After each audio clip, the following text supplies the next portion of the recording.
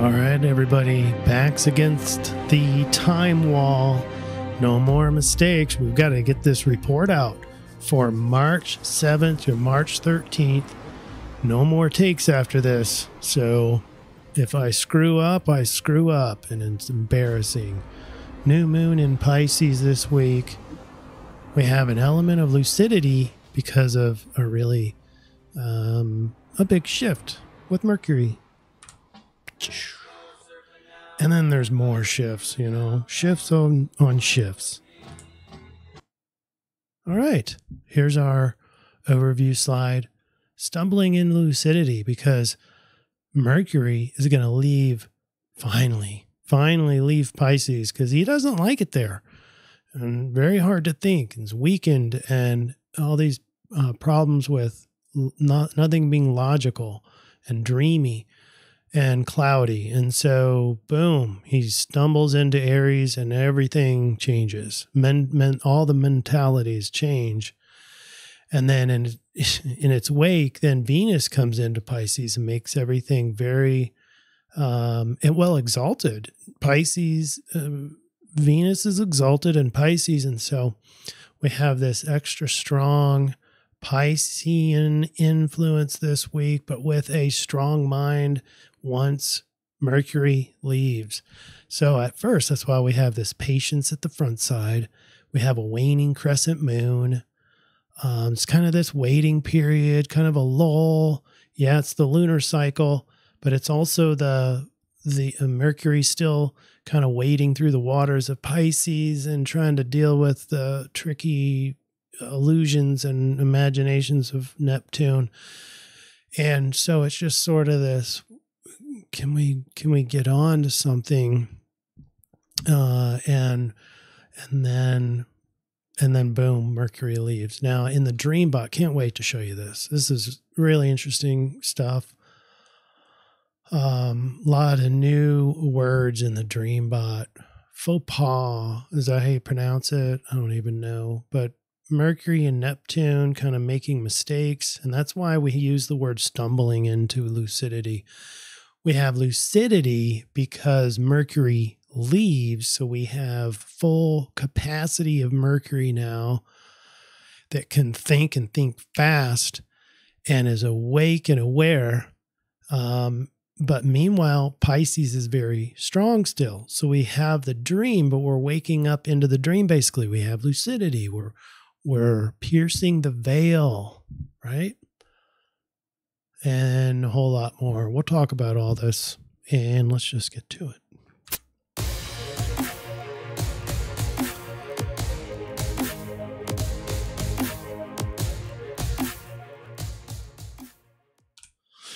And a big shout out to Truth is Everything. Congratulations. You have won the Best Comment Award, and heart goes out to you. Fascinating to observe the normies waking up just now at the 12th hour and complaining of tiredness while I'm literally physically damaged by exhaustion from 50 years of trying to communicate with y'all. You're welcome. And kaboom, 9 likes. Well done. Truth is everything. And being, well, truth is everything myself as an Aquarian. And I got probably a good 15 years of this work trying to communicate with normies and try to shake them out of their programmed dream. And it is hard work. So, but anyway, congratulations. Well deserved. Where do I go next?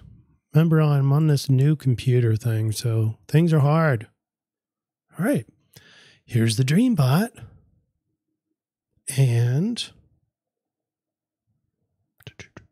let's zoom in. There we go.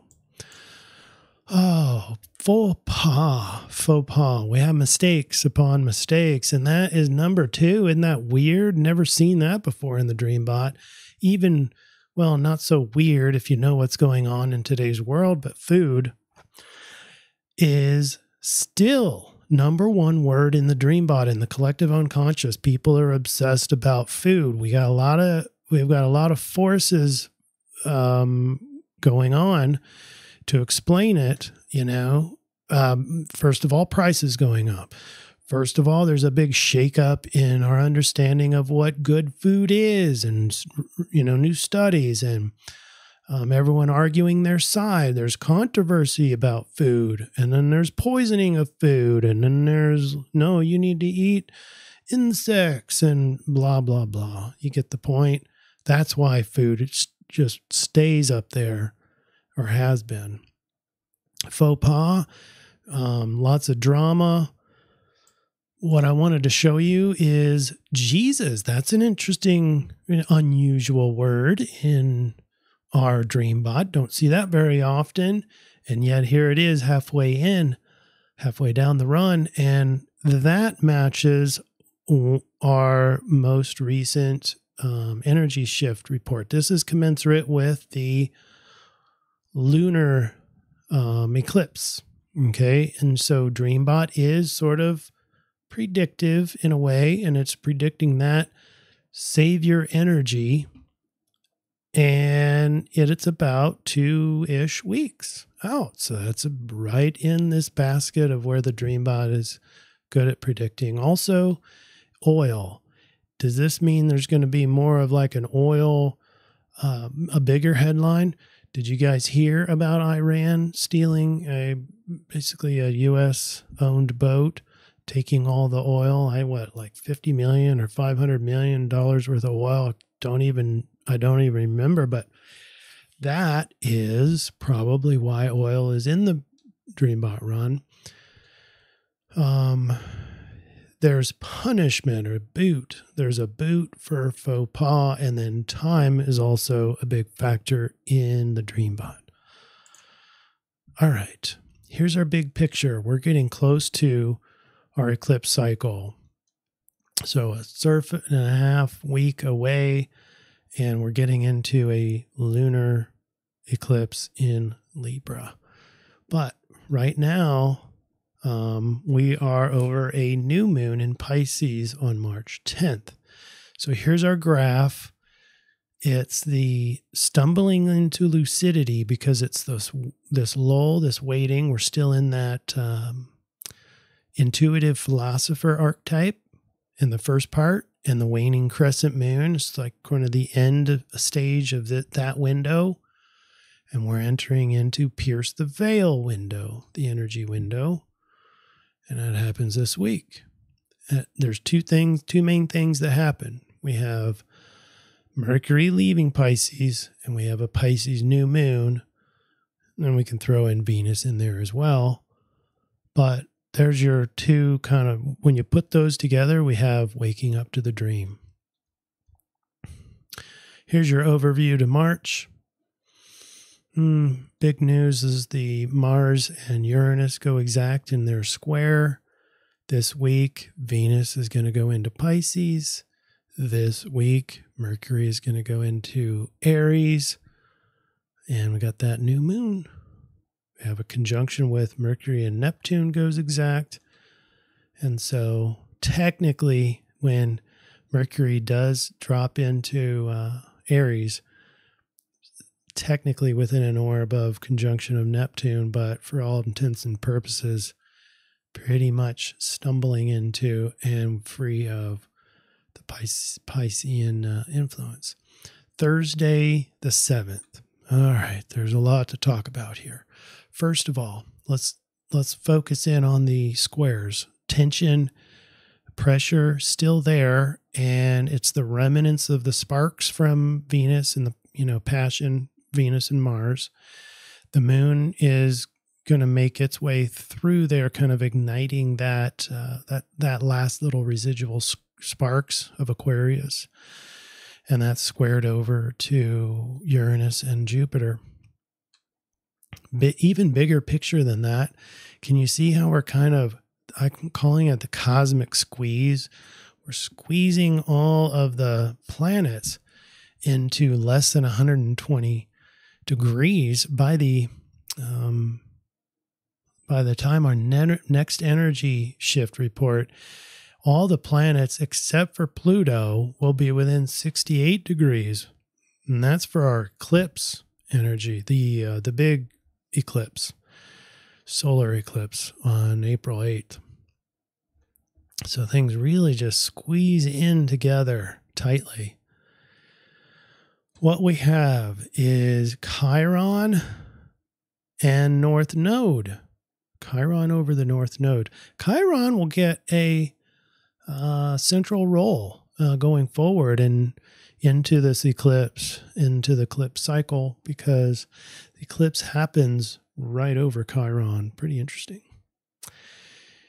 And we have, with Chiron and the North Node, we have an old wound revisited, like an injury given time to scar, yet not fully healed. We could be looking at an emotional scar, like a scarred heart, or more of a physical one. But this is the time you're going to be reviewing past hurts. This time, instead of reacting to these, maybe potentially traumas, we're going to see the opportunity to understand the origins and seek closure of said hurts and pains. So what are you going to feel with this alignment? Chiron over the North Node, old vulnerabilities or traumas or might be triggered. Forgiving oneself or others becomes much more possible. Committing to personal growth through facing fears. All right. And then we have Mercury and Neptune getting closer. We're in about a 2-degree orb now. So we already have Mercury in detriment and weakened in Pisces, and going into like a double or triple weakening here, because we have combust with the sun, and Mercury is parallel with Neptune. So we have a combust, and we've got conjunction with Neptune that's intensified. It's a lot, and it's been a while, and so it wears on the mind. Mind cloudy, almost maybe have given up-ish, or the thoughts of giving up, or particularly those who have a high amount or significant Mercury presence in your natal chart. It's just hard for mental processes and cognitions to happen. Friday the 8th, we're going to talk about the perfected at 9:05 a.m., 9:06 a.m., Mercury and Neptune conjunction. It's going to be more like a weaving of etheric web, spinning threads of thought and word, yet lacking structures and stability. Ideas knit together in an intangible tapestry. Interpretation requires entering imagination's magic. So it's a soup. It's not facts. We want facts. Mercury is lusting and thirsting for facts, but you gotta experience this magic. You gotta experience the imagination to get any sort of thoughtful or even helpful kind of thoughts here, where perceptions shape fluidly as petals on an ocean surface. Yeah, exactly what Mercury doesn't want. It's not an appreciator of art. It wants the facts. But if you're going to do this right, you got to experience the fantasy and the imagination of Neptune. Expressing oneself feels elusive, yet creativity surges, and getting some creative insights as well, especially for our CIRF reports. And I got a lot to say about that, but I might be doing an extra video this week, just to describe what I'm thinking about changing in these reports. And by the way, it reminds me, I need your comments. Put those comments below, please. Especially if you really want these weekly reports unchanged, because I'm thinking about changing them, and they're going to go in more commensurate with the energy shift windows. This is very important. I forgot to mention that earlier. I need your feedback on, is it okay that I go more to, instead of every single week, to an energy window type of reporting, to where, some windows are 2 days long, some days are 12 days long, etc., because we put an archetype to that window. And so it means that eventually every day will be covered, but it's going to be presented in terms of the windows instead of just each week. And it may not giving you enough information, but what do you like about these CIRF reports that need to go unchanged? That's the question, okay? All right, let's move on. Saturday, the 9th, Mercury in Aries. Mind is out of the storm and into the fire. And so it's going to be a bit of a shock, and eyes are going to be wide open, and you're like stumbling in. But the point is clear thoughts. So when you have clear thoughts with high amount of arousal or a high amount of awareness and focus, like Mercury in Aries, but you still have a very strong Piscean energy, then we are waking up to the dream. And incidentally, so this energy just of Mercury going into Aries is overcoming obstacles through action, where Mercury's quick wit meets Aries' spirit of initiative. Ideas spark and spread through debate may erupt. Let differences spur progress, not division. With bold yet considerate discourse that conquers challenges through cooperative effort. Here's the picture. As people getting their say, people wanting their say, right? Thinking on one's feet, yet debating passionately. Tackling tasks with zest. Learning occurs through taking initiative and taking risks. And then on Sunday, we have the new moon in Pisces. And by the way, the energy has shifted. It's energy shift number 4 now. And to review, to go more into detail about the energies here on this new moon, I want you, and I'll put the card right here, is to go back and watch the energy shift number 4, ES4, Piercing the Veil. That's good between March 10th and March 19th. And the only thing that I don't remember if I talked about it, but we need to be looking at our lunar goals. And lunar goals in Pisces means that we could be cultivating intuition, would be a good example. Embracing empathy and compassion, maybe working on that, maybe reducing anger outbursts and providing more compassion, or to be integrated if you're an Aquarian who sort of just observes everywhere. And that would be a good one to engage in, like actively engage in empathy and compassion instead of just sitting back and watching. Tap into your creative side is another option. Embrace your sensitivity. Practice self-care and boundaries, especially since Pisces tend to have boundary problems that really come back and hurt them. And so putting more boundaries in place could be one. Sectioning off and make sure you're taking care of yourself on a daily basis, or staying in balance. And foster connection with nature. Being grounded is a great way to prevent just getting way out into irrational land and maybe too much spirituality. Needs to be balanced. I'm not saying one's better than the other. We need both. But Pisces can tend to get off too far into spirituality to where they don't have any roots in the real world. But nonetheless, we have an opportunity here to pierce the veil, and that's good for, according to the energy shift video, from the 10th through the 19th. And to make this even stronger, Monday the 11th, Venus goes into Pisces, and she's exalted there.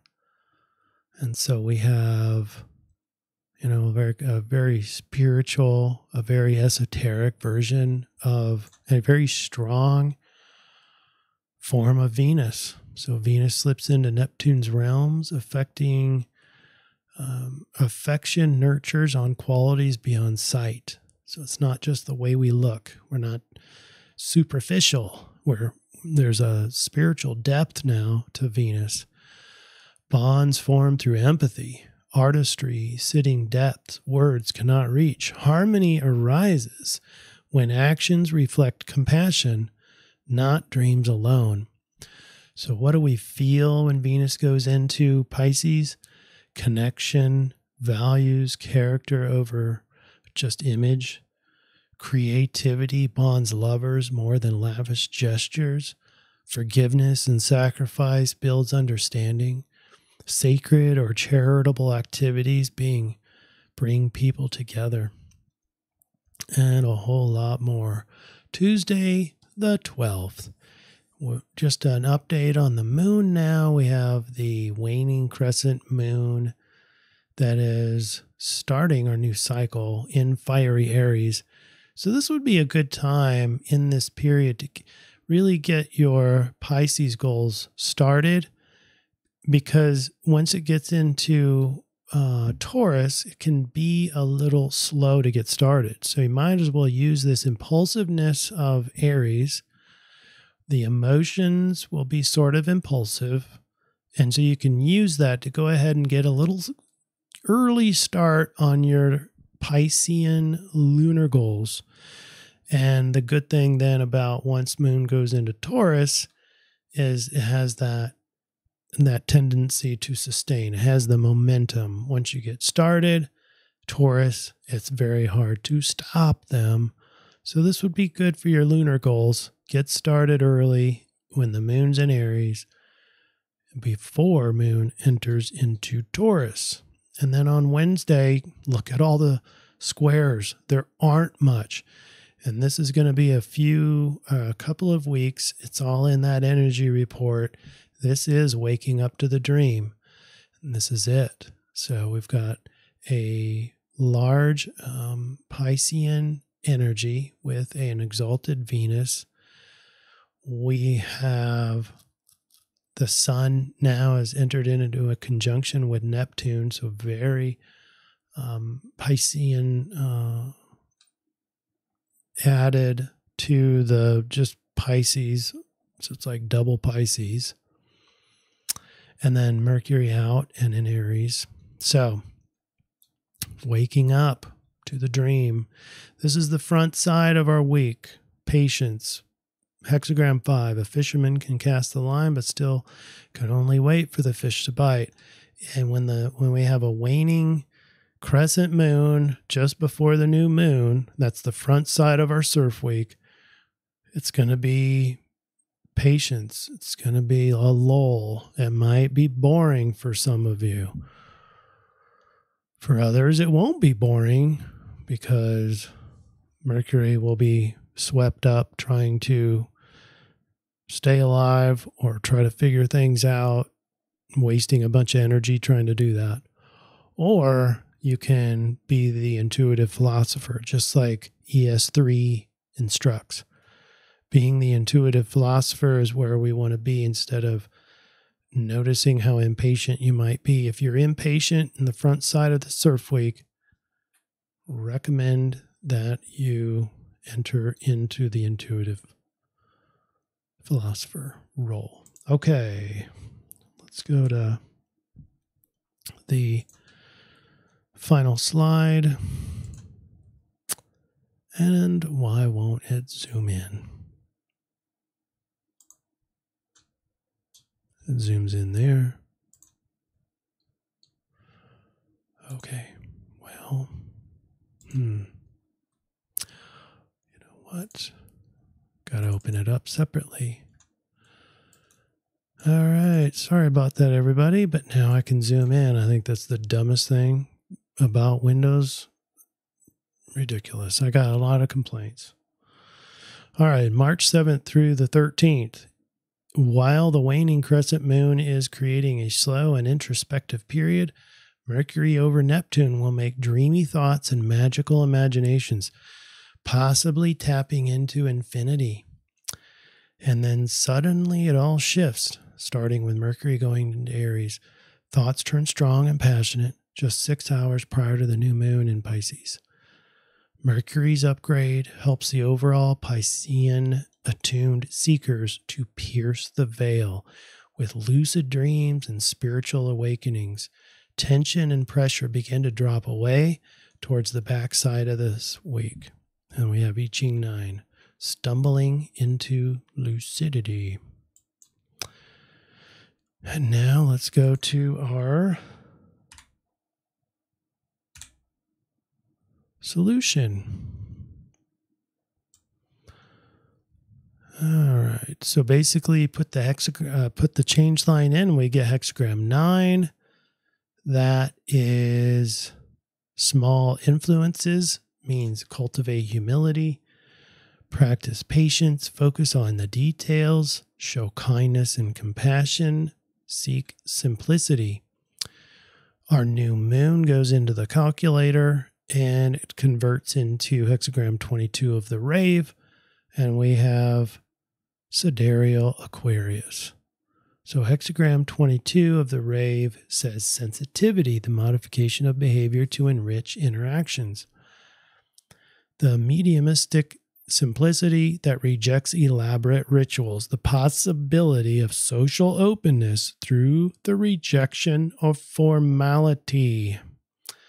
It means we want to get rid of traditions and any rules that are keeping us too superficial. We want to get rid of formalities enough to be able to open up social openness.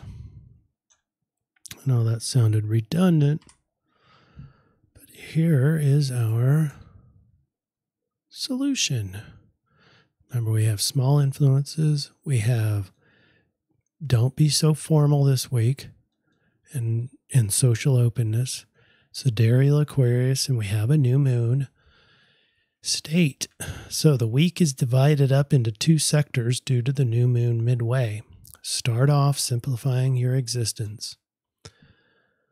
Focusing in on the mundane and trivial matters. That's a correlation to the moon state at the beginning of the week. Sit back, relax, hang out, chill out, and rejuvenate. Then on Sunday, March 10th, begin your Piscean lunar goals for the next couple of weeks, focusing on connection, spirituality, self-care, boundaries, or anything you determine is important for you. After the new moon, begin to plan how and when to fulfill your goals. All CIRF week, maintain the big picture with Sidereal Aquarius. Behave unconventionally, detached, be original, unapologetic, be humanitarian. Combining that with the rave means that we reduce formalities. Aquarius can be good with that. Increase social openness. And that's according to the rave. It's buck tradition. Just focus on being your true, uniquely authentic self, avoiding traditions, rules, formalities, etc. All right. So the most confusing part of this week is just the energetic shear from one energetic window to the next. Right in the middle is the new moon in Pisces. And so if we follow the lunar cycle, it's waning crescent initially. So just relax, let go, hang out, don't do much. And then once that new moon occurs on Sunday, that's when you create the Piscean goals. And then when you go behave and when you go act, do that in accordance with Aquarian traits. Okay. Now, I didn't have any time to do the runes, so I'm sorry I don't have those. And those are going to change here pretty soon as well. But yeah, maybe I will create a new video to explain the ideas that I have for the way forward in our astrology and energy discussions, including tropical and sidereal, including solution and influence, including energy shift. There's one thing that I think, just based on the feedback we've gotten so far, the energy shift videos seem to be getting some good reviews. And it just means that I'm pleased with that, because this is kind of a bigger picture idea. I haven't gotten to the full manifestation of where I want to go with that energy shift window concept, to where, like the old way of doing our reports are that each week gets a new report. Well, in the new way would be, I'm going to get further and further into the future, talking about each and every window, and each energy window might be 2 days, might be 7 days, might be 12 days, just depends on the actual energies. So if 12 days is all pretty much the same, then that will be the window. If it's only like 1 day, then that will be the window. And we get rid of week to week to week. But every day then will be covered. It's just we're going to be covering it by window instead of by calendar weeks. Calendar weeks are pretty good for the lunar cycle. So, that's the advantage there. But for overall energies, and that's what I'm concerned about, is, so you have a moon that's in a certain state. You have the sun in a certain place. These are the dominant factors. But then you have intensifications with the parallels and contraparallels and the squares and the sextiles. And putting it all together, what is the archetype for that energy, for that group of energies? And then whatever archetype that is, how long of a period is that good for? That's the archetype for the window. And then, so then it's just a matter of, as we get closer and closer to that window on the calendar, then I just need to include a small solution video in order to help us prepare for that and get kind of our mindsets about how we're going to behave in that window. But I don't want to give that I can give the influence out, maybe, months in advance. And as we get closer, then all I need to do is just update on the solution. So anyway, give me your thoughts. If you have any, give me your feedback. Do you like the energy shift reports better than the traditional CIRF reports? If you're a big CIRF report fan, what parts of that do you not want to change? If you're not a CIRF report fan, what are the parts that need to change the biggest? Okay. All right. So I'll take all your feedback, and I thank you all for supporting the channel. You all have a great week.